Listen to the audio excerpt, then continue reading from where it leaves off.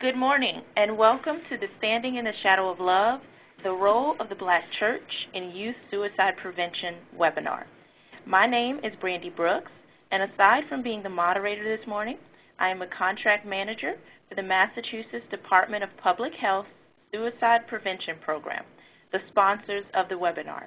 Before I introduce our presenter, Dr. Sherry Davis Molock, I would like to go over a few housekeeping issues. First, should anyone experience any technical difficulties with either the audio or video for this webinar, please dial 1-800-843-9166. Again, that's 1-800-843-9166, and a Ready Talk representative will be more than happy to help. Second, all telephone lines are muted except mine and Dr. Molock's, so please use the chat function to type in any questions you may have. Given the number of participants, Dr. Molock will do her very best to answer as many questions as possible as we go along and at the end of the webinar during the question and answer period. Now that I've gotten that out of the way, let me introduce our presenter, Dr. Sherry Davis Molock. Dr. Molock brings over 25 years of experience in psychology and 10 years in ministry to address the challenges and rewards of working with faith-based and mental health organizations to address the growing problem of suicide among young people in the African American community. Dr. Molock is an associate professor of psychology at George Washington University in Washington, D.C. She teaches undergraduate and doctoral students in the area of clinical/community psychology and conducts research on the risk and protective factors associated with suicidal behaviors in African American teens and young adults, with a special emphasis on developing suicide prevention programs in African American churches. Dr. Molock and her husband, Gary Molock, Jr., serve as the founding co-pastors of the Beloved Community Church in Fort Washington, Maryland, whose holistic ministry focuses on transforming hearts, restoring spirits, and empowering minds. So without further ado, I will now turn it over to Dr. Molock. Thank you. Please stand by.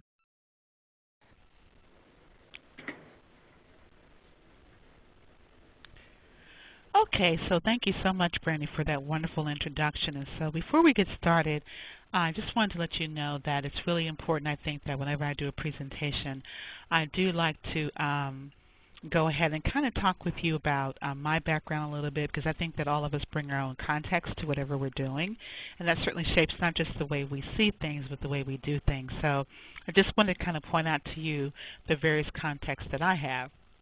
So if you look at the slide, you'll see lots of different pictures. And so in this first picture, this is me as a professor at George Washington University, where I teach doctoral students in clinical community psychology, focusing much more on suicide prevention research. So that's one of my contexts. But I also have another context, which is this family picture right here. So I'm a wife and a mother. These are two children here. I couldn't find a picture with 3 kids, but I've been married for nearly 25 years to the love of my life, Guy Molock, Jr., and I'm also the proud mom of 3 children, Amber, Jelani, and Diara, who ranged in ages between 20 and 16. And then you'll see this picture up here in my upper right-hand corner. And in addition to wearing the hats of a professor and a wife and a mother, I'm also the co-pastor of the Beloved Community Church. It's just in the suburb of Washington, D.C. My husband and I co-pastor that church together, and that's he and I preaching together. And that church has been in existence for about 2.5 years. And certainly, I bring my experience as a pastor and as a minister to the work that I do. And then in this lower right-hand corner, you see a picture of someone who's showing Eat Black cards, and that's me as a clinician. And I've also been a practicing licensed psychologist for about 25 years, where I specialize particularly in treating people who suffer from depression and sometimes suicide. Most of my clinical work is primarily done in faith-based communities. I don't do private practice or group practice work anymore. And then last but not least, these are 2 dogs. These are our dogs, Leo Petito, who is a golden retriever mix, who's 5 years old, and this is Jazz, who is our almost 12-year-old Minister Schnauzer. So these are all of the perspectives that I bring with me when I do my work. Now, when we do that, I also wanted to know a little bit about your background. So we're going to do a poll right now, and if you could just sort of tell me, what's your primary background? I know that some of you may work or you see your role as more than one, but if you just sort of pick the primary role that you're usually in, particularly as it relates to suicide prevention in the African American community. And you'll see here on the poll that we have lots of different selections for you to pick from. Unfortunately, you can only pick from 1 of 10. If you could go ahead and pick, are you a minister, a program coordinator, a health services provider, or professional program administrator, a school counselor in a high school or middle school, maybe perhaps you're a counselor in a university setting or on the faculty at a university. Are you a trainer, a researcher, or a graduate student either in the mental health field or in seminary? So if you can go ahead and fill that out right now. And make sure you push the button that says submit. And we can see that some responses are coming up now. So we have some counselors and we have lots of program people. And we'll just wait a couple of more minutes. And we have some graduate students in the group. And I think we are just about finished with most people responding. We'll wait a few more seconds. Okay, great. Okay, so if we look, and we can see the results of that. So people have lots of different backgrounds. We again see lots of program coordinators, some ministers, some health services providers, some trainers, and some graduate students. Okay, and again, we apologize if we didn't have your category up there, but it's good so we know that we have a diverse audience who's participating in the webinar today. And before we also get started, I just want to do a brief overview with you of what we're going to be talking about today. As you know, this is about suicide prevention, standing in the shadows of love. We're going to be primarily focusing on suicide in the African American community. And one thing I meant to mention earlier when I was talking about my context is that we are going to be talking primarily from the perspective of the Christian church, because that's the church that I am a minister in, and predominantly from a African American church perspective, because that's also the context I'll be sharing with you today. Again, it doesn't mean that these issues don't come up in other contexts and other faith-based communities, but that's going to be our context for today. Okay, so one of the things we're going to be talking about today is what is suicide, and there's lots of different definitions out there, and sometimes people use terms interchangeably. So we want to make sure that we're all on the same page, and that when we use terms like suicide attempt or suicide ideation or suicide gesture, that we all mean the same thing. So we're going to go ahead and talk a little bit about that. Then we're going to focus a little bit on suicide in the African American community, because that's going to be one of our contexts for today. And then we're going to talk about and cover what are some of the risk and protective factors that are associated with suicide, which sometimes can differ in different communities. And then we're going to talk about what does the Bible really say about suicide. It's very interesting because we come from different faith traditions, and so we may have heard different things about what the Bible says about suicide. We're going to spend quite a bit of time on this and talk about some of the historical perspectives on this. What does the contemporary church say?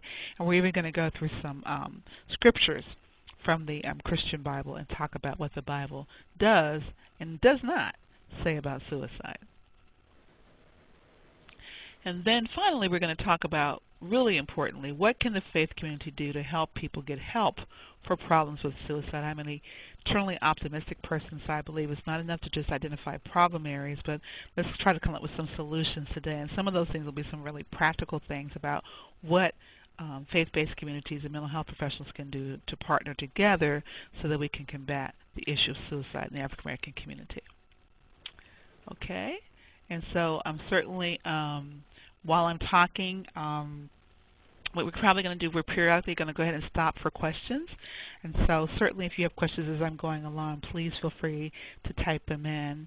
And then there'll be periodic periods of time during the presentation when I'll actually stop, and we'll try to answer as many questions as we can. Okay, so we're going to go ahead and get started now. Okay, so When we think about suicide in the African American community, in any community really, it's a challenge because we know this across all ethnic groups, all economic backgrounds, that every 16 minutes someone dies by suicide. In fact, in 2007, which is the year for which we have the most recent statistics, we know that over 33,000 persons died by suicide in the United States alone. And that's a problem. That's something we should be concerned about because more people die from suicide than they die from homicides. And so that's something that we should be concerned about. We also should be something that we want to do something about to change that because that's something that we can definitely prevent.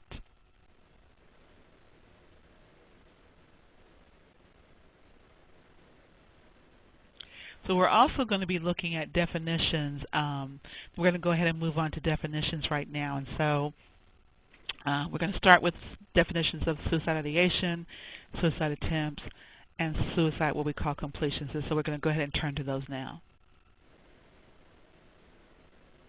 Thank you. Please stand by. Suicide ideation are the thoughts that people have of either harming or killing oneself. And these thoughts can vary in severity.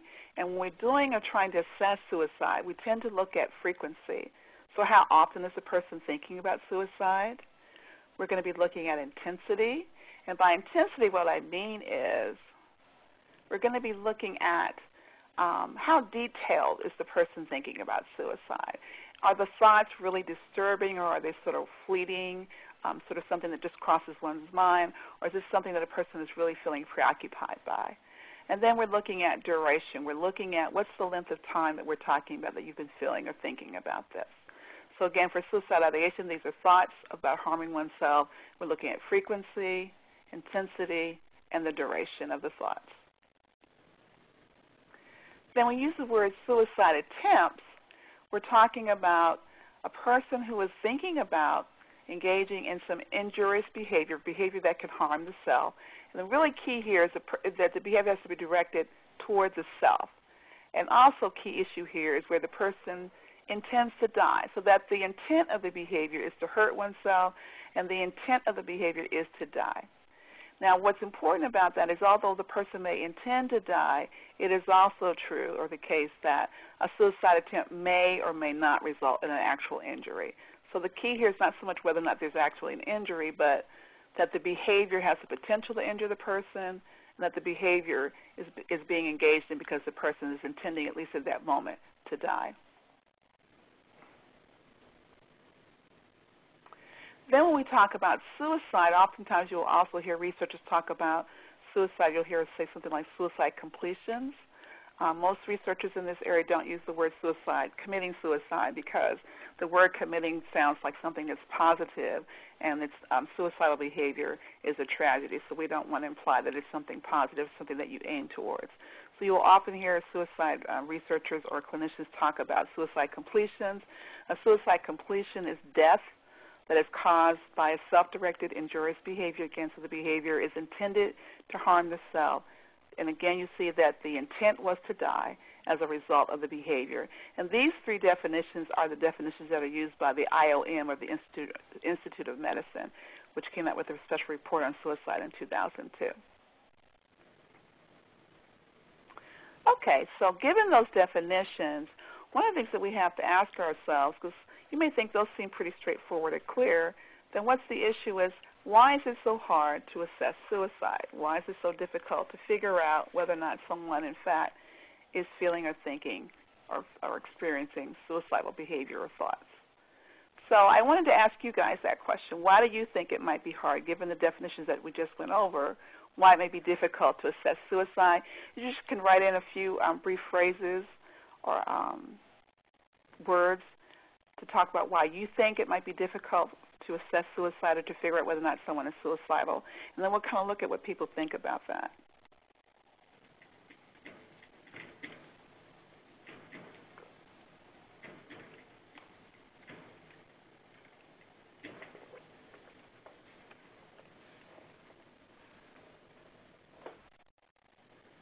Yep, so far we don't have anybody sharing their thoughts. You can just put down one word, 2 word responses, or some people are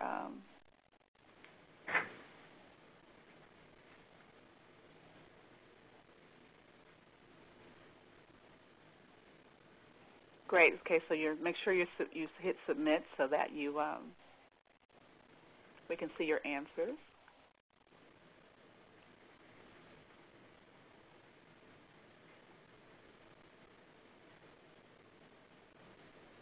Okay, we have more people kind of chiming in here. Great. Okay, people have lots of different thoughts.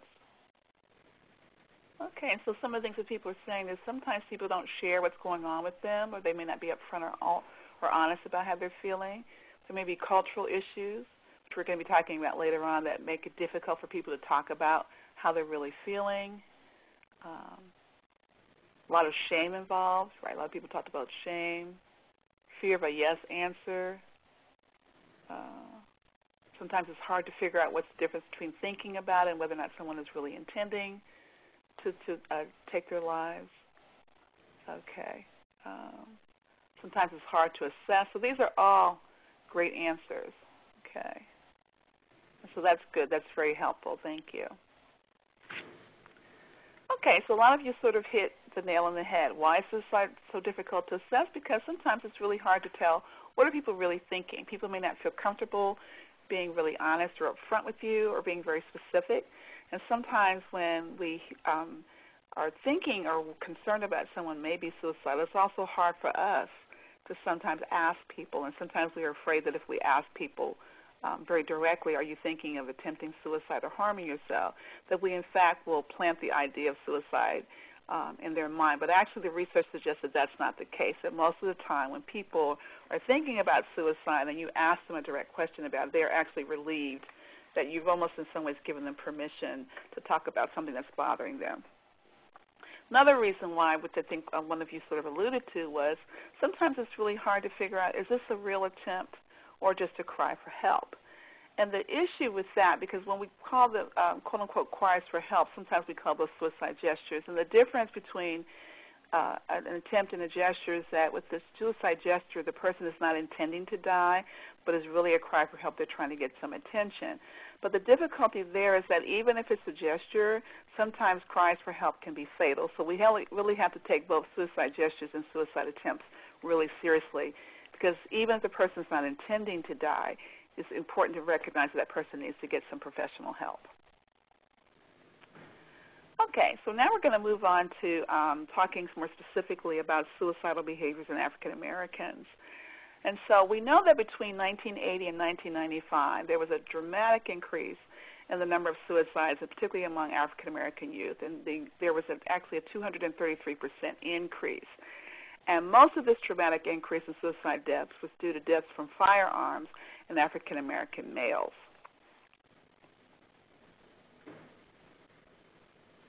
African American women actually have one of the lowest suicide rates of any racial ethnic group, but we also know that African American and Latina female high school students actually have higher suicide attempt rates than white female high school students. And so in general, we know that men in general complete suicide much more frequently than women do, but women attempt suicide much more frequently than men do. So it's, I think, really important to recognize that even if a group has a lower rate of completions, it doesn't mean that it's not a problem in that community, because as I just said, for African American young females, actually their attempt rates are higher than white. So you have to look at not just culture but also age when you're looking at rates.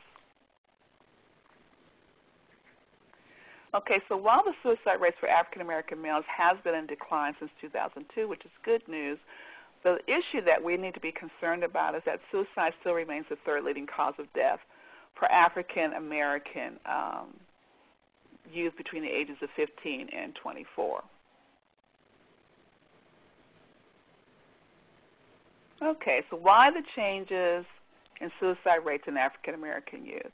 And there's lots of people who have lots of ideas and hypotheses about this. We're not really sure exactly why, but I did want to share with you some of the thinking behind why there might be increases in suicidal behavior in African American youth, particularly over this last 20-25 year period. So one theory is that the gains in the civil rights movement, that's what CRM stands for, in the 1960s and 70s, although there were certainly economic and educational and occupational gains in the black community, that some of those gains may have inadvertently undermined some of the strengths that were always unique and indigenous to the black community. Because one of the things that happened in the 1960s and 70s with the civil rights movement is that people who were formerly living in predominantly segregated communities began to move out of the communities and began to be in more integrated environments. And so what began to happen with that is that people who had the means, the economic means to move did, but that created an economic segregation. And so, and you may have read in the newspapers or seen in reports where the gap between incomes between poor African Americans and middle income African Americans is actually even wider than it is in other communities. So there's economic segregation. You also lose positive role models. I remember when I was growing up in the 60s and 70s that within the 3-block radius of my house, there were all different kinds of people who lived there. There was, in fact, my pediatrician lived around the corner from us, and I babysat for him. There were college professors, there were mechanics, there were ministers, there were milkmen. My dad worked at the post office, and so there were lots of different kinds of role models that we could use to think about our future goals and aspirations. When you have severe economic segregation, you don't really see that mixture of role models in the community like you used to. There's also, with people moving out of the community, what you start seeing is that people don't live in the same community for long periods of time, and you see people moving in and out of communities more frequently. And what that can result in is a lack or a decrease in what's called collective efficacy, which is a sense of community. And again, I remember when I was growing up in the 60s and 70s, I'm kind of dating myself here, we never had paid babysitters because my entire extended family lived within 4 blocks of my house. So if my mom and dad weren't home, then I would go up the street to one of my aunts or uncle's houses. Rite of passage in my family was that when you became 12 or 13 years old, you babysat the younger cousins. And we weren't even allowed to charge our aunts or uncles for that. That was just something you did in your family. So I never went to child care. I never had a paid babysitter. My older cousins babysat me, and then I, in turn, babysat younger cousins. And so that's a sense of collective advocacy. Or some of you may remember where you had a neighbor who was the nosy neighbor who always sat outside on the porch or who always hung out the window, and they knew everything that was going on in the community. And if you did something wrong or misbehaving in the street on your way home, then that person would call your parents, your mom and dad, and let them know that you were misbehaving, so you were in trouble before you even got home. Well, that sense of all the children belong to the community, that there are multiple parenting roles going on, that's what we mean by collective efficacy. But when you live in a community where people don't live in the community for long periods of time anymore, where people kind of move in and out or stay a year or two, and people don't know their neighbors, one of the disadvantages of that is you lose a sense of collective efficacy, you lose a sense of community, and you lose a sense of it takes a village to raise a child. And there's a lot of protectiveness involved in collective efficacy that you might be losing or missing out on. We also similarly know that when families don't live as close together anymore, then you lose some of the protective functioning of kinship ties. And I don't know, many of you may have grown up with what we call fictive kin or play aunts and uncles and godparents, and so even my children today have multiple aunts and uncles who are play cousins. And that also gives you a sense of being protected, not only in your community but with a larger sense of family. And then we also know that with this economic segregation that I talked about earlier, that the economic opportunities for the urban poor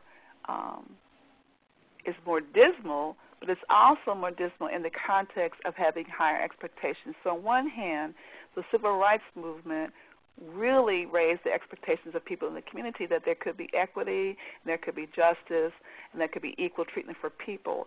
In the context of that expectation, to not to be able to find a job or to be chronically unemployed or underemployed, to not be able to make ends meet for your family may be actually more stressful for people.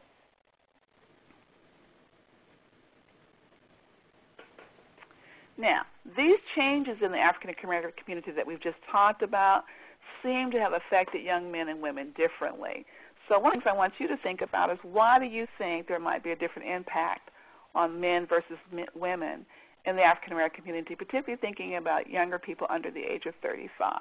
And again, you can just sort of put in brief words or phrases about why do you think there may be a different impact. Why do you think that the suicide rates for African American males is actually higher.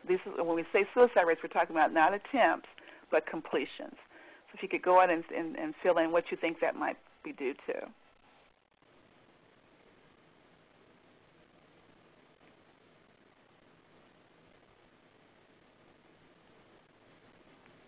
Okay, so we have some people signing in. Don't forget to push submit.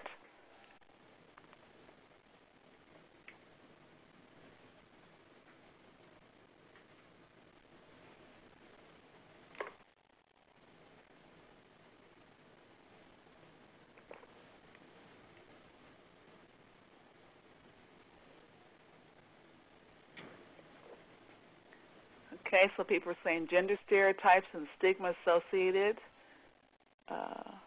fewer father figures, fewer intact families, more families have moms as heads of household. Men are less likely to reach out for support systems. Men are socialized to be the primary breadwinner. Men are taught to deal with their emotions differently. Peer pressure to join gangs. So lots of people talking about men not having either permission or socialized to share emotionally, and men may be feeling more pressure. Okay, these are all great. So we're going to go ahead and no role models, very little support. Okay, these are all great. And many of you are absolutely, again, hitting the nail on the head. So some people believe, researchers believe, that stress may be more acute for males, predominantly for the reasons that you said. One, men are not socialized to talk about their feelings. They're not really given permission to do that. Many of you also talked about this issue of the breadwinner, and some researchers, particularly in sociology, think that it's the inability to be the breadwinner for African American males because they're more likely to be underemployed and unemployed that results in a greater gender role violation. So in other words, if you have an expectation that you should be the breadwinner but you don't have the avenue or the means to do that, that gender role violation, that not being able to provide for a family, is much more stressful and acute for African American men than African American women. It's not that African American women don't also have stressors, but there's not a gender role violation because we still live in a predominantly in a culture where we expect women to provide more of the nurturing and sustenance in the home environment. So there's not as much of a gender role violation for women. And then, as many of you also said, which is also true and research supports, African American women tend to access community and social supports more frequently than men do. They're more likely to talk to their friends. They're more likely to be involved in social clubs. They're more likely to go to church and be actively involved in their church. They're more likely to go to their family for support, both economic and what we call emotional support. And they're more likely to go to counseling. And we'll be talking about that a little bit more later on. Okay, now let's talk a little bit about what are some of the risk and protective factors associated with suicide. And again, we're going to go through this pretty quickly. I think you'll have access to the slides later on after the actual conference. So we tend to look at risk factors. We'll look at them at the individual level and the family level. So one of the best predictors of a future attempt for suicide is a previous attempt, particularly within the first 6 months of the attempt. We know that depression is a big risk factor. Many people who make suicide attempts suffer from depression. It's not the only mental disorder that someone can suffer from who is suicidal, but certainly that's one of the leading candidates. Delinquent behavior is also a problem area. There are many people who believe that some of the acting out or conduct problems that you see in young men or delinquent behaviors are really mass depression, and that because young men aren't given permission or it's not okay or cool to talk about feeling depressed, sad, or blue, what they do instead is engage in delinquent behavior or engage in substance abuse. Recent losses, this could be a loss of a family member or a loved one. This could also involve parents being separated and divorced, having to move frequently so that you have a loss of support systems, having a physical illness, particularly a chronic physical illness, is also a problem area. I think in terms of looking at family factors, having a non-supportive family, and this isn't necessarily a family that is abusive. What we mean by that is a family who perhaps maybe because people working multiple jobs are just not there. And one of the important risk factors, particularly for kids under the age of 15, is whether or not parents are monitoring their behavior. Parents are available enough so that you actually know where your kids are and what's going on with them. Having a history of physical or sexual abuse is also a strong risk factor, particularly in women, and having a history of mental illness in the family. We also tend to look at, someone asked, let me just pause here for a second. Several people have asked about recent loss and how do you define what a recent loss is. Let me just go back to that slide, for example. Normally when we say recent loss, we're talking about within the last 12 to 18 months. Sometimes when people experience a loss, it may not be obvious to everyone around them that they're really suffering in silence, because particularly if it's been a death in the family, sometimes the busyness of being involved in making funeral arrangements sort of keeps you busy and keeps your mind off of the loss. Or for example, in a job loss, someone may initially be really busy trying to find another job. But as time goes on, what tends to happen is if you feel like your grief is not being resolved with this and you're not able to access support systems, also in the death of a loved one, everyone else kind of goes back to their life and kind of goes back to business as usual, but it's really hard for that person to do that. So I think that it's really important to keep that in mind, okay? I see there's lots of good questions coming out. What I'm going to do is move on, and then I think in about a minute or two we're going to have time for questions, and then we can sort of address some of the questions that are coming up. Okay, in terms of community risk factors, feeling isolated from others, the stigma associated with either feeling depressed, having a mental illness, something that someone just brought up about same-sex attractions, or certainly we know recently in the news there's been a lot of issues around young gay youth and bullying, and so the stigma that's associated with having same-gendered attractions or homosexuality is a stigma that young people face, which can also place them at suicide risk. And we do know that gay and lesbian, bisexual, and transgender youth are at higher risk, not for suicide completions, but they are at higher risk for suicide attempts. Barriers to access to treatment, if people cannot get to treatment, if they have easy access to lethal methods, so this is primarily firearms, also very toxic medications or pills, and then also copycat clusters. Now, one of the questions again was talking about the risk factors with gay and lesbian, bisexual, and transgender youth, and one of the concerns that we do have is because of a lot of media attention being paid lately, which is not necessarily a bad thing, to this particular group of youth around bullying. But what you can also have happen is when there's a lot of media attention, you can also get what we'll call copycat or cluster suicides, particularly in young people. So it's not so much that you shouldn't report it in the media, but it's how you report it in the media that's really important. You don't want to romanticize it in the media, because that's when you're much more likely to get the copycat suicides or the cluster suicides. So it's a little bit difficult to assess that right now. Now, there are also some things that can protect people from suicide. Those include things, again, at the individual, family, and the community level. So examples of protective factors are when young people have good coping skills, when they actively use spiritual beliefs in their coping, when they have good problem-solving skills, which is similar to coping skills. Having a supportive and cohesive family is very protective. And at the community level, belonging to church, and this is not just going to church or taking your kids to church, this is actually having them actively engage in the church in either a youth ministry, a choir, or there are lots of different activities that youth can engage in church, because it's that sense of belonging to a group and being integrated in the group that's really protective. It's not going to church per se. Having cultural beliefs that discourage suicide. And so if it's, ironically, if it's more of a stigma, not so much a stigma, but if it's not actively encouraged that you complete suicide within your cultural belief system, that discouraging message that you get or norm actually does help to prevent suicide. Having cultural and religious values that encourage help seeking is really critical, and then having easy access to mental health care. And we're going to be talking a lot today about encouraging help seeking in cultural and religious groups. Okay, I want to shift gears just a little bit and talk with you about some cultural differences that we know that exist in the expression of suicidal behaviors. We do know that African Americans are less likely to use drugs during an actual suicide attempt. Particularly, we're again talking predominantly about youth who are between the ages of 15 and 24. And most people are surprised to hear that. But in general, African American people under the age of 25 actually are less likely to use drugs, period. And so that's probably what's going on there.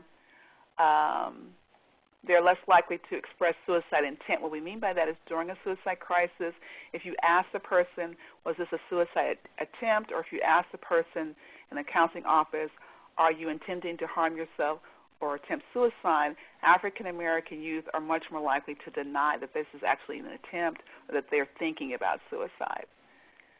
African Americans in general, regardless of the age group, are less likely to complain about having a depressed mood, feeling sad or blue, and so they're much more likely to have physical complaints, of what we call somatic complaints, complaining about body aches, headaches, stomach aches, etc. So it's really important that if you have a physician, that they ask about mood when people have a lot of body complaints, and there doesn't seem to be a physical cause for those problems. And then we know that African Americans are much less likely to express a sense of hopelessness. Particularly among our youth, what I have noticed over the years is that they seem to be very fatalistic. They don't think that they're going to necessarily have good outcomes. But it's not hopelessness. It's not a my life doesn't matter anymore, or wow, life is really horrible. It's more a sense of this is the best that I can expect. This is the best that I think is going to do. There's so many young people I work with who don't really expect to live to be 30, and so they engage in sometimes really high-risk behaviors, not so much because they're even impulsive per se, but they just sort of feel that they're not going to live to be a middle or older adult, and so they're going to sort of take life and live it for its fullest now. So when you talk with them, there's not a sense of hopelessness, but there is a sense of fatalistic sort of expectations about the future. And then we know that African Americans are more likely to engage in victim-precipitated homicide. Some of you may know this as suicide by cop. This is a situation where, again, you see this predominantly in young African American and Latino males.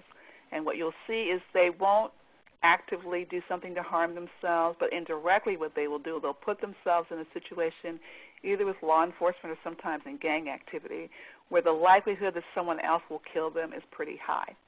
And so I had a former client of mine one time who was carrying an unloaded gun to school, and when I talked with him about that, because he was being bullied, he told me that what he wanted to do was he knew that this person would probably shoot him back because, in fact, that person carried a loaded gun, but he didn't want to go out as a wimp.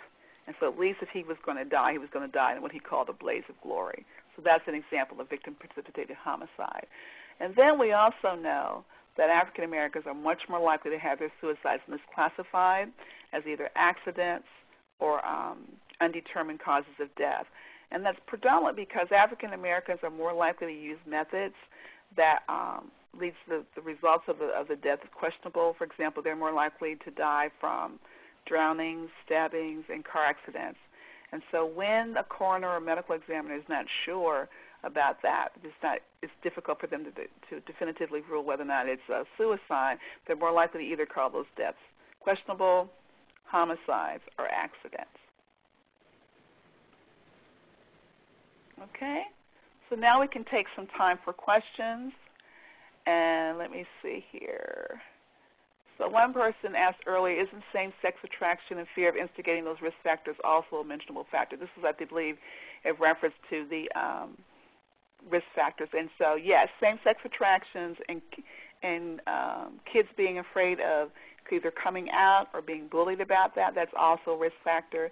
We don't have any data or research on this, but that might be even more of a problem in the African-American community because the African-American community tends to be more conservative about sexuality and tends to have more homophobic stances, particularly in the black church. So that's something that's really important. Someone also asked a question about what is your opinion on the risk factor of lack of sufficient inpatient treatment due to insurance limitation guidelines. Good question. Not really sure because, again, we don't have data on that, but certainly as a general rule, people not having access to care, and particularly people who are have severe impairment who need to be hospitalized, who are either underinsured or lack the insurance to be hospitalized, that certainly can also be a factor, so that's an excellent point. And I know for the people who work in that area, it's a very frustrating point. Data on homelessness in African American teens. No, there isn't any data on homelessness in African American teens, but again, certainly we know that homeless, not just teens, but people in general, are at risk for having a host of mental disorders, including it could be depression and suicide. And also, obviously, they don't have access to treatment. And also, when you're not able to get your basic needs met for clothing and shelter and food, it's really difficult and very stressful experiences. So yes, those youth would also be, we could imagine that they would also be at risk for suicide. Also there's a question, is there any data on children exposed to domestic violence and suicide? Not a lot of data on domestic violence per se in children, but we do know Nadine Caslow, who is a researcher at Emory University in Atlanta, has done some excellent work on looking at the exposure of domestic violence in African American women, and they clearly have not so much suicide completions, but again, much higher rates of suicide attempts. And certainly we also know that people who have a history of having been sexually or physically abused or being exposed to family violence in childhood as a young adults are at higher risk for suicide attempts. Okay? So I think those are all the questions that I see right now, so we're going to go ahead and move ahead. And now we're going to shift gears and talk about what does the Bible really say about suicide. You may or may not have heard that it says a lot of things, so I'm going to ask you guys again to pipe in, and I wanted to know how many of you have heard that suicide is an unpardonable sin? How many of you have ever heard either a minister, imam, a rabbi, or maybe your parents, or you just heard in passing that suicide is an unpardonable sin? It's a sin that you cannot be forgiven for.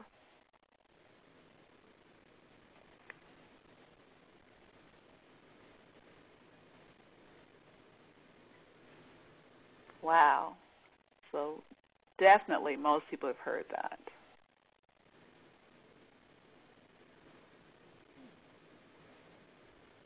Okay.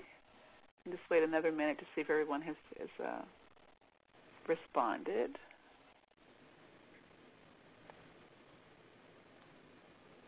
And I think, so overwhelmingly, you can see 96% of you said, yes, you have heard that. Okay. Probably what I should have asked you was how many of you believe that. So we're going to look at that. Okay, so what we do know about suicide is that the early church fathers struggled with the understanding of what people sometimes call voluntary death.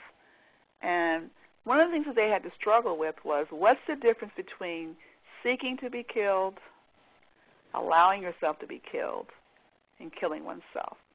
So what's the difference between seeking to be killed, which would be in our modern terminology, victim-precipitated homicide or suicide by cop, where you're actively seeking to be killed, to what's allowing yourself to be killed. So you're not so much trying to be killed, but if you're in a situation and someone could kill you, you sort of passively let that happen. And the third thing would be killing oneself, which is actively engaging in behavior with the intent to kill yourself, so what we would now call suicide completion. So the same things that we're grappling with today are the same issues that the biblical founders and the early church fathers, founders of the Christian church, were struggling with that issue as well. So these same dilemmas or issues or conflicts are also presented in the biblical text. And again, when we talk about the biblical text, we're talking about the Christian Bible, and we're talking about what some people call the Old Testament or the Hebrew Bible and the New Testament. Okay, so we're talking about the entire text. And so it's difficult to study suicide in the Bible because our contemporary understanding of suicide and our views about voluntary death are very different now than they were at the time the texts were written. So our current views of suicide as sin were actually shaped by Augustine, who was an African bishop in the 4th century or the 300s. And he viewed suicide as a form of murder. And he viewed it as unpardonable because he felt that there was no time to repent when you took your own life. So in other words, that when you were killing yourself in that act, you didn't have any time to actually ask God for forgiveness for your behavior. Now, it's important to understand, we started off our session today talking about context. And so whenever you read something or hear something in the Bible, it's really important for you to realize that it's important to look at the context in which it occurred or was written. And so during Augustine's time, his viewpoint about suicide was shaped in part by philosophers of his day, and also, really importantly, by a crisis that was going on in the early church. Okay, so Augustine was very upset because there was a group of people called Donatists, and the Donatists were considered to be heretics, or people who were teaching false beliefs or false teachings in the early church. And one of the things that the Donatists believed was that if you engage in the act of martyrdom, if you martyred yourself for Christianity, then you could skip purgatory, which was a belief that's still true in the Catholic Church, but was a belief in all of the early church, that you were able to skip purgatory and go directly to heaven. And so what began to happen was people would get together and have mass suicides, and they would do this. They would have sort of praise and worship services, and then people would get together and kill each other or kill themselves. And this became a crisis in the early church. And so because of this crisis, that was what made Augustine decide and declare that suicide was an unpardonable sin to stop people from engaging in these mass suicides. And Augustine based this decision, they were called edicts then, which are teachings or sort of rules or laws that the church puts out to the community to govern the community's behavior.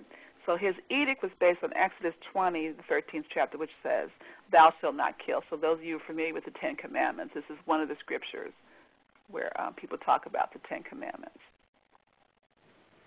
Okay, after Augustine made this edict, you'll see almost 150 years later, there were 3 church councils that transformed voluntary death or suicide into an unpardonable sin. And these are the 3 councils. Okay, so for those of you who are history buffs, you can look these up at Google. These weren't the only things they talked about, these councils, but this was a really important issue for them. Okay. Eventually, canon law, which is the church law, became incorporated into secular law, or which was civil law. And so what started off as being an unpardonable sin in the church law eventually became a crime of the state for civil law. And so then it became individuals who died by suicide were not only denied a Christian burial, but their bodies were dishonored as well. Okay, so and I see that you have lots of questions here, and I'm going to get to those in a minute. We're going to have 2 more slides, and then we're going to have time for questions. Okay, so in the early church, anyone who completed suicide was not only denied funeral rites of the Eucharist or communion and singing of the Psalms, but their bodies were also hung in public places. Their bodies were buried with stakes through the heart. Their families were disgraced. Their families could actually lose their land, and the land would have to be given up to the state. And the penalty for attempted suicide was death, so that if someone attempted suicide and didn't actually die from the suicide, they could actually be executed for attempting suicide. So what you can see is that the state's response to suicide really further stigmatized that behavior and made it difficult for people to talk about suicide, but it also made it difficult for the people, the family members of the person who completed suicide, because it not only was shameful and that their loved ones could not be buried on holy ground, but they could also lose their livelihood and all of their property. Okay, so that kind of gives you a sense of where some of the stigma came from. And in fact, it's not until the late 19th century, the 1800s, where the focus on suicide shifts from it being a moral and religious issue to people looking at it more from a psychological and sociological perspective. Okay, so let's see if I can see some of the questions here. So we have, I do know that clergy today offer mercy and compassion to survivors of suicide. knowing that this person who completed suicide is not able to think clearly and suffer from unbearable emotional pain. Okay, that comes from Karen, and so that's true. The Catholic Church, in particular, what she's talking about is actually one of their statements about this, that they no longer view suicide as a unpardonable sin as much as they focus much more on focusing on the suffering and the emotional pain from the person who's experiencing suicide. And we have another question. Says the Bible is very clear about suicide. Are you going to identify what the Bible actually says to identify individuals who suicide, such as Judas? Yes, we are. So great question, and we're going to get to that in a minute. Okay? Are there any other questions about what we've gone over so far about the history?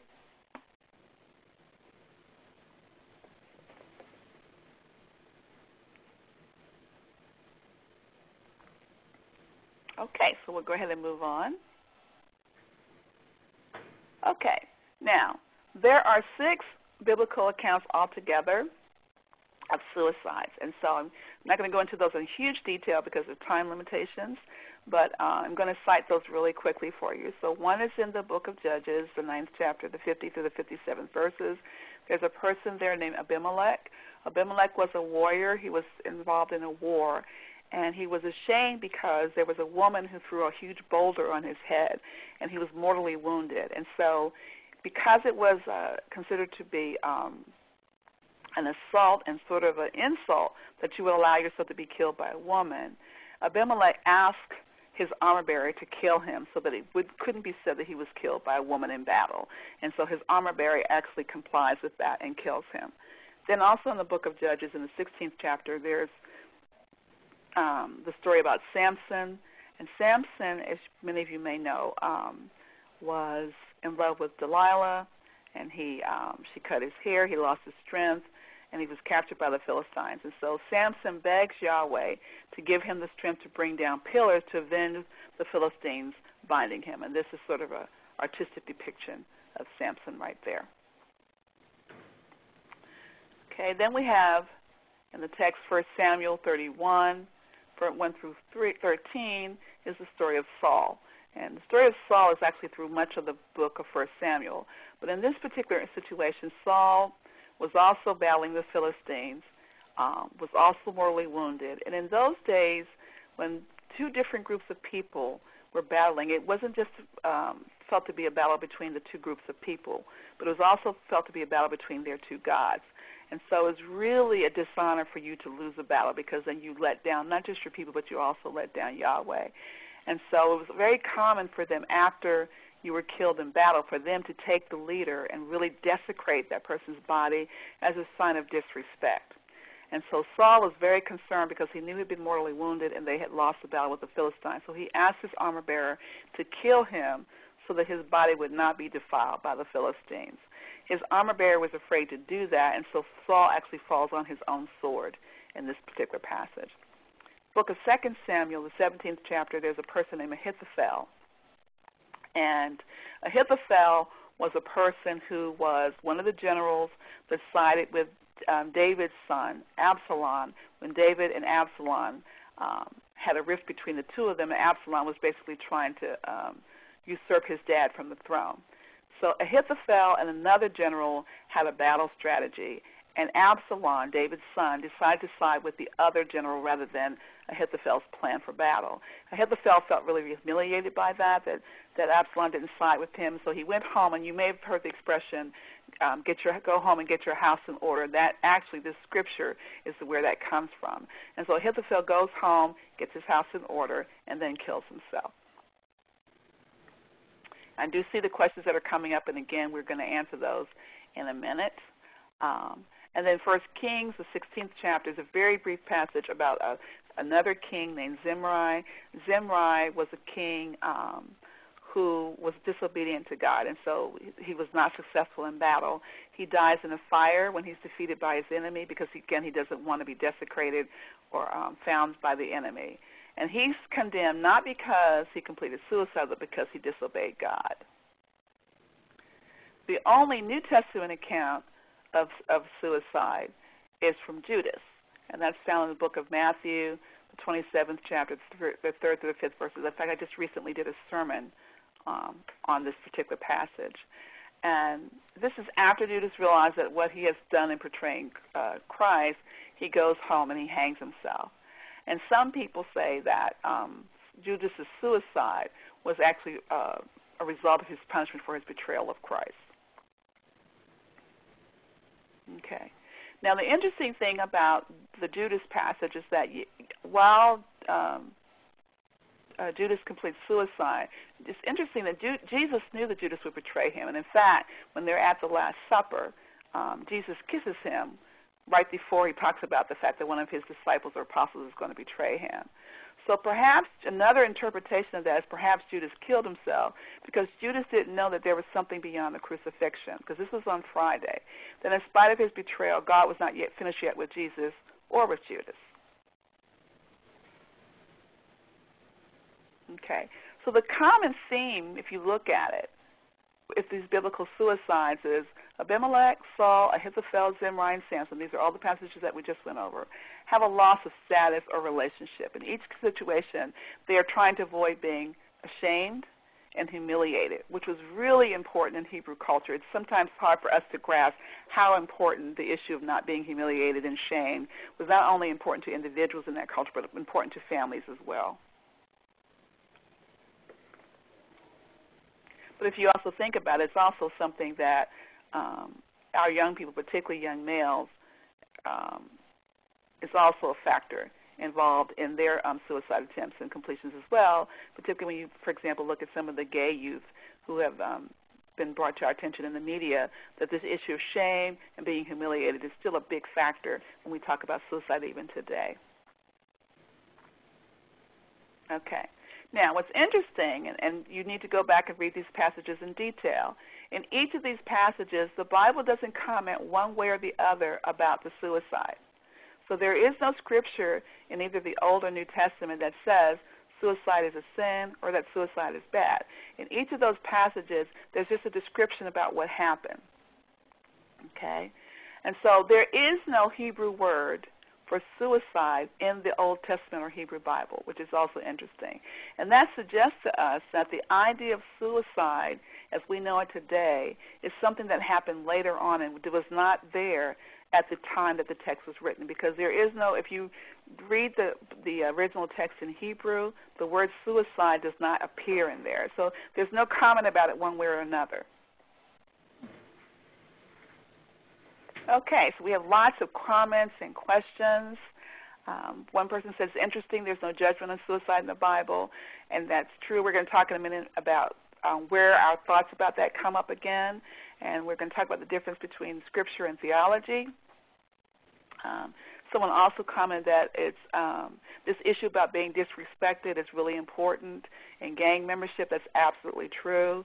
And some scholars and social scientists and actually clinicians believe that some of the homicides that they are engaged in with gang members are also victim-precipitated homicide. I've certainly had a couple of cases that I've worked with in rehab hospitals and people who have been significantly, severely injured, that when you talk to some of the young men, you find out that really they were really depressed, very despondent, feeling that they had no future, and they sort of put themselves in situations where they feel like they're going to probably be killed by someone else, okay?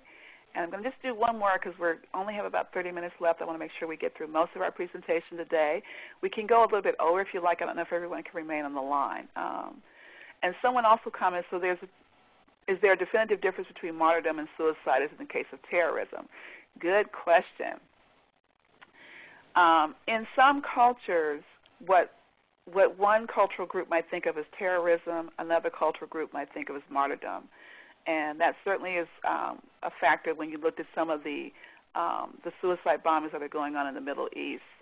So why that's such a great question is it talks to you again or speaks to the issue of context. So what looks like martyrdom in one community may look like terrorism in another. Most people who do suicide research, and particularly survivors of suicide are people who have lost a loved one to suicide, do not like the term suicide bombing to be attributed to what they consider to be terrorist acts. And the reason for that is because they feel that the intention of the behavior is completely different. So that in the suicides that we're talking about today, we're talking about a person who wants to harm him or herself, not because of a broader cause, and certainly not to martyr him or herself. The issue, it's an individual act. In the biblical text, though, sometimes, particularly the case of Samson, people argue that that was martyrdom, that actually Samson was doing that for the greater good of the people. What I would encourage you to do is look at that text more carefully, because actually Samson's not doing that for the people. He's really doing that because he's upset that he's been humiliated. And so someone just put it in a comment that martyrdom is self-sacrifice. Terrorism is about harming others, yes. But again, it depends on your context, because from some cultural perspectives, martyrdom is about not just about self-sacrifice. The motivating force behind that behavior is they feeling that in killing these other people, it's for the greater good of another group. Okay, so it's really, really, really, so these are all interesting questions. I wish I had time to answer them all and we could talk more about them, but certainly want to encourage you to kind of think about this. I think if nothing else, you'll see that it's not that clear-cut, is it?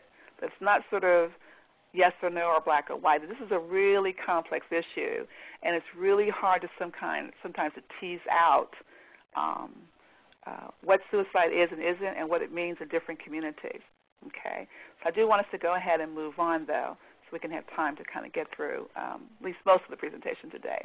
So I want to talk a little bit more about what suicide meant in the early church and then what it means in today's church, and then we can get to what can we do about this today. Okay, so in the early rabbinic writings or under Jewish law, it was actually believed suicide was actually considered to be justifiable under certain conditions. And they're very specific. So if someone tried to force you to commit idolatry, if someone tried to force a person to commit murder, or if someone tried to force a person to engage in forbidden sexual acts, suicide in those situations was actually not condemned. It was considered to be justifiable. In the modern church, we generally have two responses to suicide. And I'm oversimplifying this to some degree. But there's either condemnation of suicide, which some of you have talked about already, or there's compassion towards the suicidal person, and particularly towards the family members who are left behind. Okay, so, and again, we're kind of doing kind of a simplification of this, but this is the general stance that most churches will take. Now, for those who believe, or those who have a stance of condemnation against suicide, the basis of that condemnation is that life is a gift from God, and only God has the power to take life. And these are some scriptures: Genesis 1 through 2, 4a24, Genesis 9 through 5, particularly is used a lot. Those are some scriptures that are used to support this argument.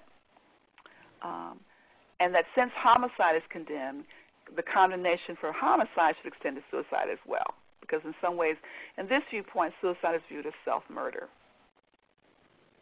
And I want to just make sure you know I do see your questions, and we are going to have a point where we can stop for questions again. Okay. Yet the Bible is also filled with examples where the Israelites not only kill others, but they feel that God is on their side in the killing or in the homicides. And so, again, one of the things we have to learn how to do is wrestle with the text, because it's not so clear-cut. When is it okay to kill other people, when is it not, even though there's a clear prohibition against homicide? There are also, as someone mentioned earlier, there are lots of people in the Bible who feel depressed and feel despair but don't attempt suicide. And these are just some examples of passages where that's true.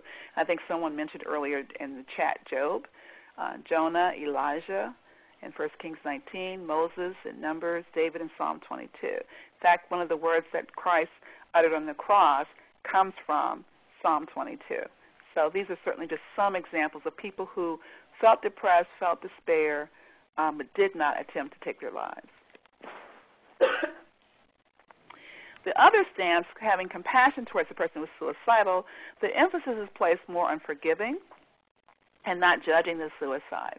And so this stance is not advocating suicide, which I think a lot of people worry about, that if you say that it's not an unpardonable sin, well, then you have an increase in suicide. So the issue is not that it's a good thing to do. The issue is that is there something you can do that cannot be forgiven.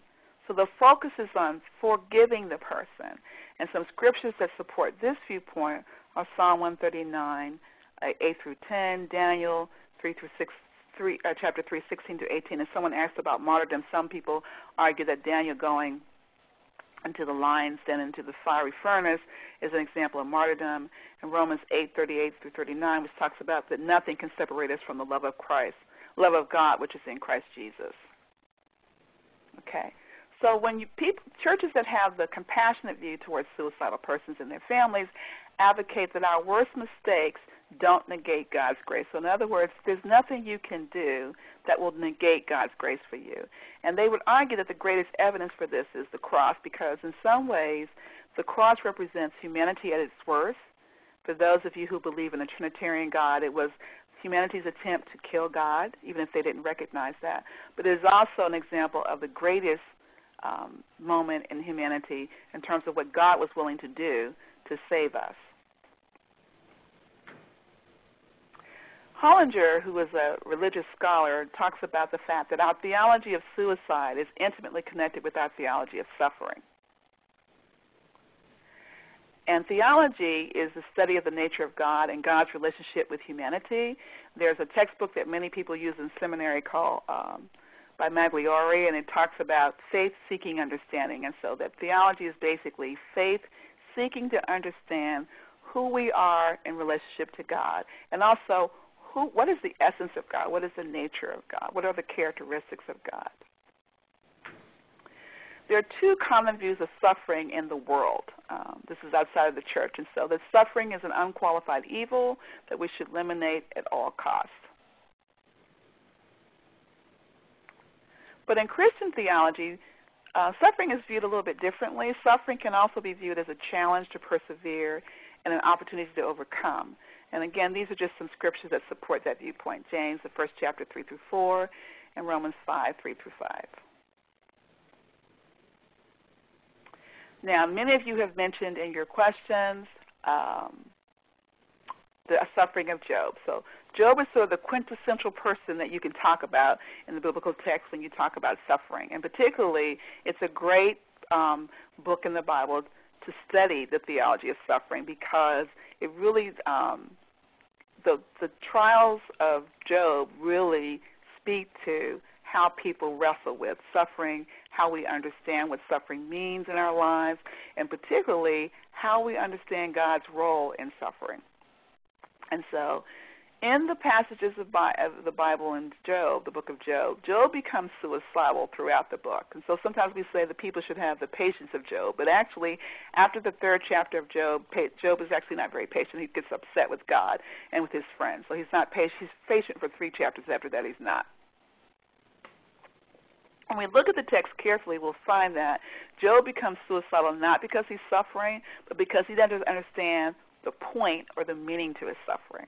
And if you think about it, we all grapple with that as well. It's not so much that we don't want to suffer, maybe we expect not to suffer, but what's the point of all of this? Why are we going through all of this? And certainly people who are suicidal also feel that way. What's the point of the anguish that I'm experiencing, and why doesn't it go away? So the questions that Job asks in the text are what we call a theodicy.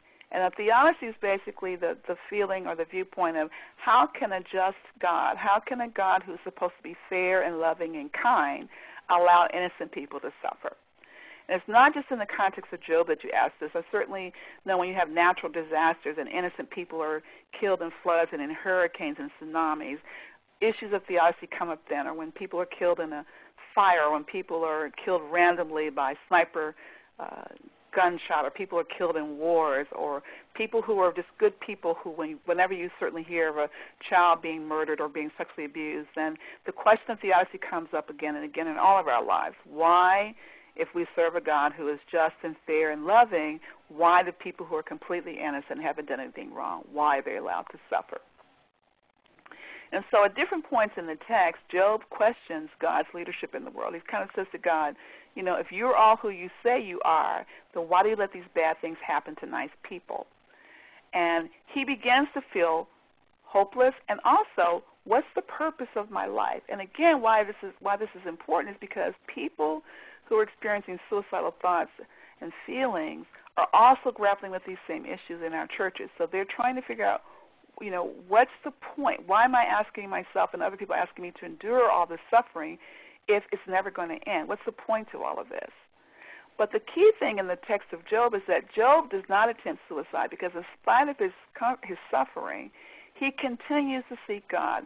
Throughout that text, Job constantly talks to God. He's not always happy, happy, joy, joy with God, but he's always talking with God and having a dialogue with God. So Job has to answer in the text something that we all have to grapple with, which is, what are you willing to do? What are you willing to endure to be in a relationship with God? For Christians, Christ is God's answer to what God is willing to endure to be in relationship with us. And so, and we see that because of the sacrifice of Jesus Christ, that God was willing to sacrifice God's only begotten Son to be in relationship with us. So we have to ask ourselves, what are we willing to do to be in a relationship with God, regardless of the rewards or punishments involved? And the highest form of worship is being able to be in love and be in relationship with a God who doesn't always guarantee that your desires will be granted. So the theological and psychological message of Job is that Job is strengthened by adversity, that mental anguish turns into mental fortitude, and that helplessness turns into hopefulness. Now, someone asked the question, a really good question, does a suicidal person always feel both hopeless and helpless? Not always, but oftentimes, yes. So there's a sense of nothing I do makes me feel better. There's a sense of things aren't, which is the helplessness. And the lack of hopefulness is the what's the point of going through all of this, that in spite of all of my best efforts, things don't get better, and that's the hopelessness that you see. So when you're thinking about working, particularly those of you who are faith leaders or who are clergy, when you're thinking about working with suicidal persons in your congregations, the questions you're going to have to ask yourself and how you handle this is, what is your understanding of suffering? What's your theology of suffering? And how do you convey this to people that you're called to minister to? Okay? What's your understanding of suffering? And how does that shape how you respond to someone who's suicidal? Okay. So we're going to take maybe one or two questions because we have about 15 minutes left.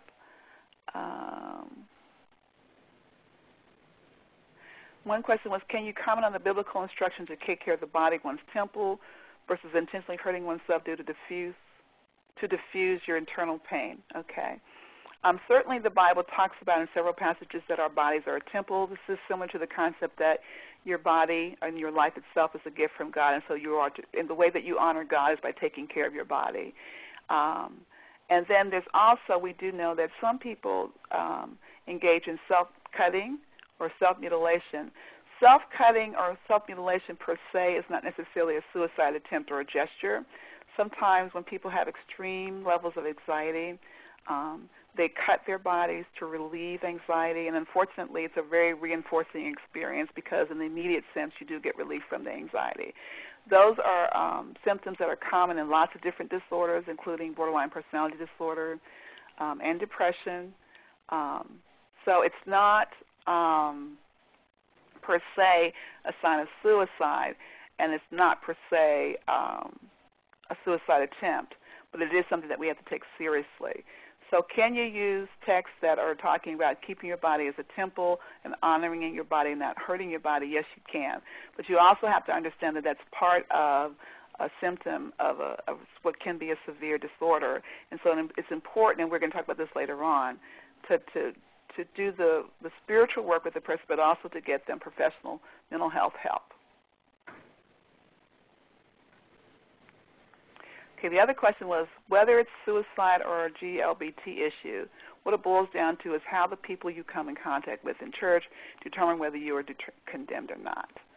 I'm not quite sure I know what you mean by that, but I think what you're saying is that regardless of whether it's whatever the stigmatizing issue is, whether it's suicide or GLBT issues, one of the issues becomes is, does that person experience condemnation when they're trying to interact in a faith community or belong to a faith community? And if I'm understanding your question or comment correctly, I wholeheartedly agree. So one of the things that we have to ask ourselves in our faith-based communities is, what kinds of messages do we give people who are feeling stigmatized for whatever reason?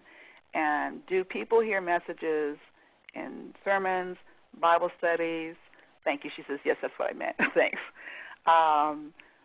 Sunday school lessons, people talking in passing, where people feel that church is not a safe place for them to go. It's not a safe place where they feel that they can belong. It's not a place where they can feel loved. Okay? And so one of the things that we share in my church is that regardless of your viewpoint on whether it's suicide or GLBT issues, what we're really clear on from a Christian standpoint is that Jesus came to love everyone, and that Jesus came to create a community that people call the whosoever will. So the whosoever will come will come. So whether you think it's a sin or not a sin, all people should feel welcome in the house of God. Secondly, particularly in the African American community, you have to appreciate that most people are not going to go to a mental health professional. So the church might be the only haven or safe place where they can find some solace and some comfort and some support. So you have to really think through carefully what kinds of messages that you give, because you might literally be that person or that community that can help to save someone's life. And the messages that you give, sometimes even in passing, may make people really feel like, I don't even have, now even God can't love me. And for someone who's severely depressed, the sense of I'm not even lovable to God can be absolutely devastating, particularly if they are very much integrated or grew up in a faith-based community. So one of the things that I always strongly tell people, I never tell people what to think about the theology. For the mental health professionals out there, you're not going to change people's theology, so that's not the place to start this dialogue. But what is important to think about is, I think what we can all agree on is that we want people to be helped, and that the messages that we give people and the interactions that we have with them, whether you're a mental health provider, a school counselor, a teacher, a concerned parent, a friend, a buddy, a clergy person, that those messages that you give people make a huge difference in whether or not people feel welcomed and can come and talk to you about the things that are concerning their hearts. So I think it's important for us to really think about that. Okay, let's see. So Brandy says we only have 10 minutes left, but we can go over time, or at least make sure you get through your slides. So we're going to go ahead and move on about what the faith-based community can do. And then what we'll do is we'll save the questions for last, and for those of you who want to stay on the line, we can take the questions at that time. Okay, so it's really important, I just said this actually, that clergy and mental health professionals understand that mental health challenges in general and suicide in particular is viewed as a faith crisis for religious and spiritual people, so that you understand that when people are thinking about these thoughts or feelings, that it's not just a mental health challenge, it's also a faith crisis for them. So one of the things that we can think about is what can we do to help, and I'm going to really encourage the development of partnerships with the mental health community and faith-based communities. Why? Because African Americans engage in more private and public religious behaviors than any other racial and ethnic group in the United States. African Americans are more likely to seek help from clergy for mental health concerns anyway. Certainly before I became a minister, people were much more likely to come see me as a minister, I realized that, than they would as a licensed psychologist. African Americans report feeling satisfied with the help that they receive from clergy. And also, really importantly, once people seek help from a clergy person because they're satisfied, they are much less likely to go seek help from a mental health professional after that. Now, having said that, and also having gone to seminary and taught in a seminary at Howard University, most clergy persons do not have the training to deal with serious mental health challenges. So that's our dilemma. How can we get people to get the help they need and do it in a way that's helpful to them, that encourages them to seek help, but also making sure that they get all the help that they need? So barriers to getting help, I'm just going to go through some of these really quickly, include access to mental health care treatment, being under or uninsured, the cultural competence of providers. We do know that mental health professionals are less likely to deal with spiritual needs of their clients because most of us have been retrained not to do that. Beliefs that blacks don't engage in suicidal behavior. suicide is a white thing, quote unquote. Black men are too macho for suicide. Black women have what I call the superwoman syndrome, where black women think they're resilient, they don't have pressures, and they don't crack under pressure. Distrust of mental health professionals. Sometimes I go to churches to do presentations, and they'll say, well, therapists are heathens. They don't believe in God, so I can't talk to someone who doesn't believe in God. Or they'll try to take away my my faith beliefs. Sometimes in church we get the message that seeking help, professional help, is a spiritual weakness, and we've already talked about the issue about suicide being an unpardonable sin. But because I'm an eternally optimistic person, I think that there are things that we can do. I really think it's important that mental health professionals and churches develop partnerships, and these are just some examples of things that you can do. Mental health professionals can certainly come and do workshops in the church, and I've done that for many, many years. Really importantly, develop a resource directory and a referral system. Work with the mental health providers in your community. There are also local and state and national organizations that can give you listings of providers in the community. Why is it so important? Because when someone's in a crisis, you don't want to be trying to find someone to refer them to. You want to already develop a partnership and a relationship so that that phone number or that resource is at your fingertips. So one of you commented, refer, and you're absolutely right. It's so important to refer people for help. You can also create ministries in the church that decrease risk factors like depression and delinquency and substance abuse and increase protective families. There are ministries that you can do, for example, that help to strengthen families, as we know that's a protective factor. We know that when you engage youth in ministries in the church, and it could be a basketball league, it could be a rites of passage, all of those things can also help people. One of the persons online says, pray and refer about it from the pulpit, and I'm going to talk about that in a second. Creating support systems in the church. Know the warning signs for suicide, and again, refer people for professional services. And then this comment gets to that person's comment. Give people permission to seek help in the church through sermons, Bible study, and Sunday school, because as wonderful as the workshops are and the health fairs are, oftentimes at health fairs and workshops you're preaching to the choir. The people who think this is important are going to come to the workshops, and the people who are scared or who feel stigmatized will not. But on Sunday morning, if your Sabbath is on a Sunday, in Bible study and Sunday school, you have a captive audience. And so in our church, in the Beloved Community Church, we do this all the time. We have we call them Fit for the Kingdom, which are our mental health moments. And every Sunday, at least twice a month, we talk about health and we talk about mental health issues in the church. It takes 5 minutes. We have brochures involved. We have handouts for people. We put stuff in bulletins. You can put the suicide 1-800 number in your bulletin every week so that people in the church will have that.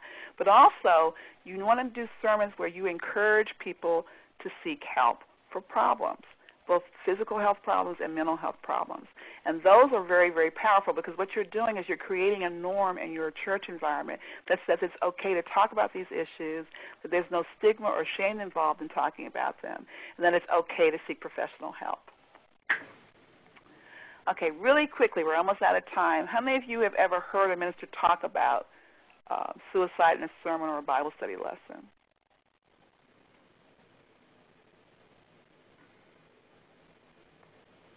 Okay, so most people have said no.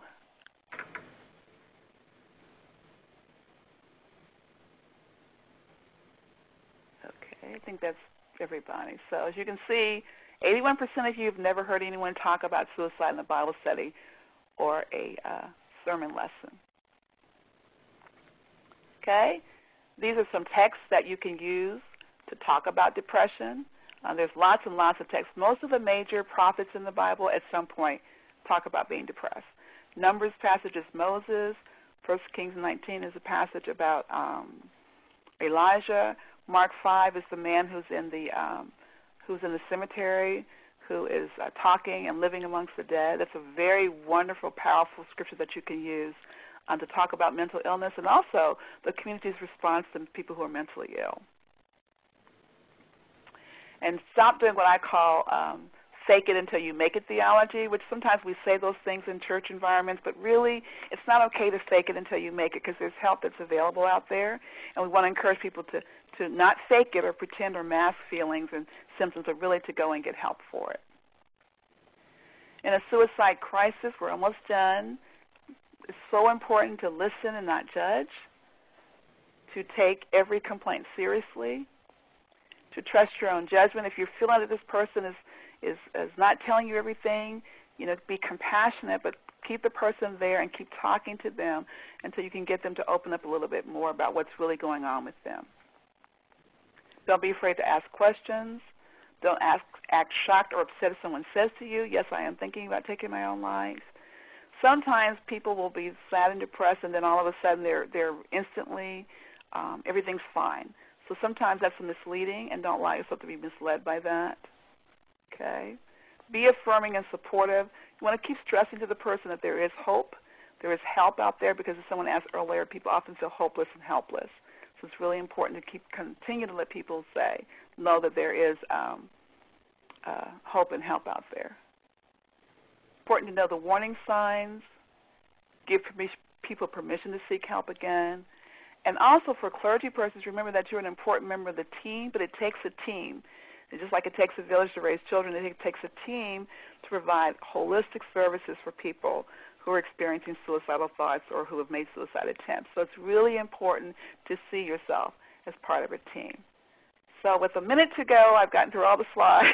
So just wanted to let you know we can do this together, that we have the scientific community, the faith community, we have the academic community, and we have the community. And we can all do this. We work on this together. So I want to thank you for your time and your questions. And if those of you could stay on for a few more minutes, we can try to answer some of the questions. Yes, Dr. Molock, I'd just like to chime in here. Brandy Brooks again from the department. We do have a few extra minutes, so if some of you have some questions, please type them in the chat function, and Dr. Molock and I will extend the webinar for a few minutes to respond to a few questions. For those of you who do have to leave, feel free to do so. Thank you so much for participating. The slides, as Dr. Molock mentioned earlier, will be emailed to you, and a podcast of the webinar will be uploaded onto the DPH departmental website. So that being said, I'll turn it back over to Dr. Molock so she can answer a few of your questions that are coming in. Okay, great. Let's see, I'm going to go through here. I think this is more of a comment. Someone says, people trust their pastors. If they tell them they can provide, got to kind of skip down there just one second. I lost the comment. Okay, if they tell them they can provide spiritual guidance, but a therapist can help them with mental health congregants, will they do it? That's a great question. Yes, my experience has been that when people are told by their pastors that the pastor's role on the team is to provide the spiritual guidance, but the mental health professional is there to provide the emotional support and or therapeutic input and guidance, yes, that works really well. In fact, I actually have worked with clergy in both roles. So I have been the clergy person who provides the spiritual counseling, while a licensed therapist, is providing the psychological counseling, and I've also been the therapist who provides the therapeutic counseling, and the clergy provides the spiritual counseling. So I've actually done that both ways. It's a great opportunity to work with a colleague, looking at a different perspective on how to help people get better. So I really, really, really like that a lot. And I think that's a really important way that you can build teams that way. Okay. It's important one of the things that's hard for me is that when you all add your comments, and what happens is I lose your chat. So it's important to view mental health issue on the same level as a physical issue. You would not refer someone to a prayer group alone for a severe car accident. You would refer them to the doctor. In the same fashion, mental health problems should be referred to a professional in addition to church support.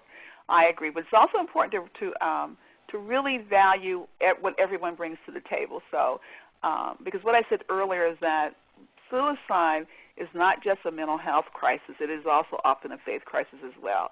And so that's why it's so important to have both parties and the team. You really want to have the clergy person involved if the person's part of a spiritual or faith community, and you also want to have the mental health professional involved as well, because all of those inputs are really important. And even when people have physical health problems, a lot of hospitals now have chaplains on call and on staff for that very reason, that you want to make sure that you treat the whole person. So in addition to being in a bad car accident and the surgeons dealing with the injuries that are physical, this is also, we know that people who have severe accidents or who have chronic illnesses are also depressed, and so you want to have a mental health professional available, and it may also present a moment of a spiritual crisis for that person as well. So it's not an either-or issue. It's really you want to have everybody involved on the team, because it's the whole person that you're trying to treat and not just a part of them. Another question is, in small towns, how much counseling is expected of a pastor where mental health is not available? Excellent question. That's a big challenge, because I think in small towns, a lot is expected of the pastor because you may not have mental health resources available. There is some burgeoning resources and research on what people call teletherapy, where providers can provide counseling on the web. There are some pros and cons to doing that. Some people feel that you really need to meet with people in person to do an accurate assessment, particularly of trying to assess someone's mood. On the other hand, with webcams and Skype available now, and bottom line is just lack of resources. That's something that I think communities can start thinking about. Is there a way that you can, for example, provide some of the counseling through webinars or through Skyping, where you can actually see the person or at least talk with the person on the phone? And because we lack the resources to have enough providers in every community, that's something that we may have to think about. Ministers can also get degrees in pastoral counseling, and pastoral counselors are able to manage the care of people who have many kinds of problems, not so much severe depression, but other kinds of mild to maybe moderate depression. The other thing that people who have pastoral counseling backgrounds can do is develop a working relationship with a physician. So, and certainly psychologists, we do that also because we don't prescribe medications. And so many of the people that I have treated with depression have been on medication, but I don't prescribe the medication. And so I work closely with that person's primary care physician or with a psychiatrist. The psychiatrist and I work together on monitoring how they're doing on their meds. Because for the most part, if I'm the treating therapist, I'm going to be seeing them weekly. They may see their psychiatrist every 6 weeks or so. And so again, I'm really stressing, you hear me say over and over again, it's important to work as a team. We all have our expertise. We all have important things to bring to the table. And our goal is not to be territorial, but our goal is really to help the person get the best holistic treatment that they possibly can. And all of us have an important role to play. Another question, are there specific types of therapy that mesh well with spiritual support? For example, art therapy and music therapy. Certainly art therapy is, particularly in inpatient facilities, is used quite frequently, so is music therapy, which is a way to get people to express themselves, so that's very helpful. I don't know if there's specific types of therapy that per se that mesh well with spiritual support. It's more, I think, professionals being open to taking a holistic approach and to using different modalities or means by which to make sure that that people can have optimal well-being. What are the resources available for clergy to get help with their issues with GLBT or drugs or gangs or whatever in order to support their congregants? Great question. Almost every state in the United States has lots of, there are state associations, so you can look at your Department of Mental Health and Hygiene to get information which will tell you about the therapeutic resources that are available in the community. Another good place to go to is Mental Health America's website, which is www.mha.org. Mental Health America is a nonprofit organization which works with communities to prevent mental health problems, and so they have lots and lots of good brochures and resources and networks available. They also will be able to give you some information about providers in the area. Another great organization that you can partner with is NAMI, capital N, capital A, capital M, capital I. Another great resource, which Brandy mentioned earlier, is NOPCUS, which stands for the National Organization of People of Color Against Suicide, and their website is www.nopcas.org, and they have lots of good resources available for particularly about suicide in the African American community and in communities of color, which those other sites may not have it specifically about communities of color. NAFCAS, I believe, also can help you somewhat with finding a provider. So NAMI, MHA, NAFCAS can help with revision of finding providers in your community. The Department of Mental Health and Hygiene or Department of Health and Human Services in your state can also help you find providers as well. Okay, another question was, I have heard that depression is anger toward inward. Is this still viewed as a fact? No. Depression is really a complex disorder. It is probably caused by biochemical imbalances in your brain, and we also know that there's stressors in the environment that can sort of trigger depressive episodes. So it's not necessarily viewed as anger turned within anymore, but it's basically viewed as a biomedical illness, which has emotional components to it. And again, it's something that different types of providers can provide treatment for, but it's not viewed as anger turned inward anymore. Another question was, how do you report threatening suicide to authorities? Okay, how does reporting threatened suicide to authorities act as a deterrent for people coming to talk to either a minister or a counselor? Not sure I understand that. I think what you're saying, and please correct me if I'm wrong, is if you threaten to report the person who says they're suicidal, how is that a deterrent? Okay. So if you are, like me, a mental health provider, there are certain people who are required to report a suicide. And you're not required to report a suicide to a police officer, so I want to clarify that. But what you are obligated to do is make sure that person gets services. Occasionally that may involve you calling law enforcement if the person will not voluntarily go into a hospital and you believe that person is in imminent danger of harming him or herself. And the key word there is imminent. So if you believe that, if, for example, imminent would be that that person leaves your office, that they're going to be completing suicide within the next 24 to 48 hours, you are required by law to make sure that person is protected from harming him or herself. So I think the issue or the question has to do with, if you're going to be threatening people with, let's say, involuntary hospitalization, how are you going to get them to trust you to talk with you about this? As a clinician, I tell people up front that I'm going to have to do this, and I also put this in the context of, though, my goal is not to threaten you or to make you do something against your will. My goal is always to make sure you're safe and that you're okay.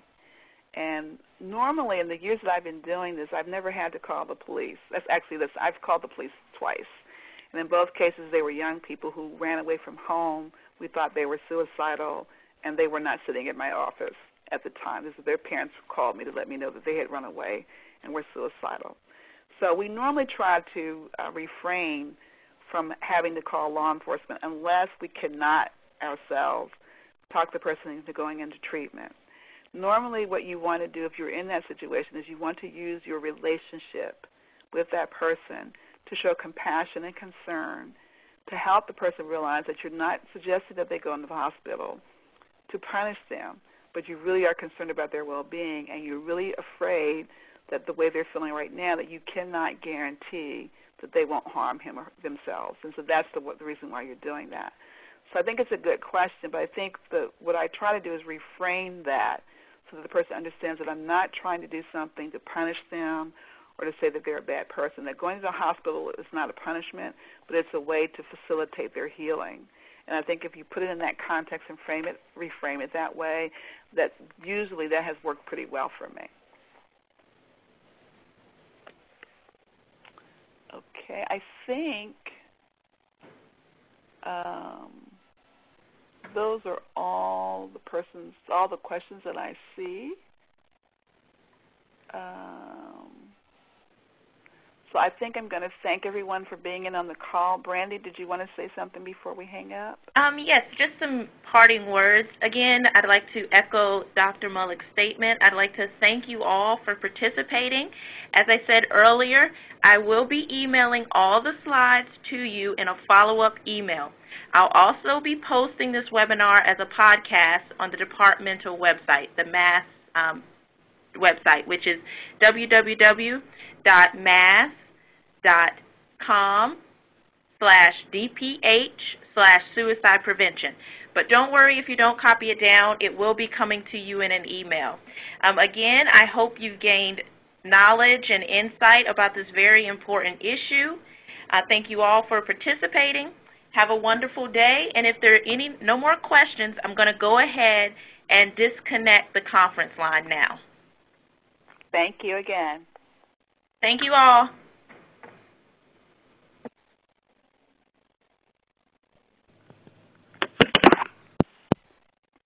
Thank you.